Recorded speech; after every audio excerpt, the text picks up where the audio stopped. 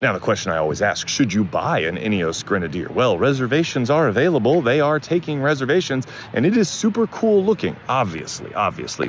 The main thing here is that there's a lack of dealer network and support and stuff like that. And this is a kind of one-off brand new vehicle from an unproven, company, but it's using a lot of components from incredibly proven companies. And when we were out on the trail in these sort of test vehicles that have been through the off-road ringer, it was silent. The thing made no creaks, no rattles, no nothing. So it's an impressive start. It's a very impressive start, I'll say that. If you're super, super into off-roading, might be time to put down a reservation.